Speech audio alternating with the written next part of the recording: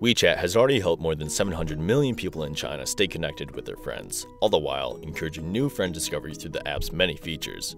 After proving their success in China, WeChat wanted to focus more on expanding to other countries like the US with the same goal in mind, bringing people together no matter their background. We wanted to show our new American users how WeChat lets you interact with people all over the world, together within one app, no matter where you live. We set up Together WeChat activations that launched in New York and Shanghai simultaneously. Using geolocation, we sent out messages to users in each city, inviting them to our activations. We encouraged them to bring their friends and to meet new people while playing games at the event.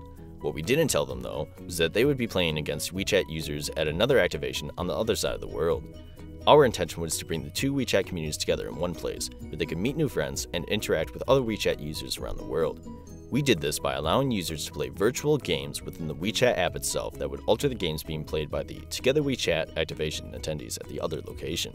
Some of our games at the activations were ping pong, life-size chess, and foosball. Each game would consist of one American player and one Chinese player. An attendee from one country would play the game through the app, while the other would play the game in real life. Attendees at both the activations averaged about 17 new friends being added to their WeChat profiles. In as little as an hour, the Together WeChat hashtag went viral all over Twitter. Our activation wasn't just a hit with attendees. Some major media establishments like Advertising Age and Adweek covered our activation. While we had to cover the cost of the activation ourselves, all of the media coverage we received was free. The Together WeChat activation resulted in 1.3 million tweets from attendees, as well as a respectable amount of free media coverage. By utilizing WeChat's existing app, we were able to keep attendees entertained and engaged with others at the two locations. WeChat also saw a spike in new users, reaffirming that people brought their friends and passerbys were interested enough to check out the activation on their own and download the app to join in on all the fun.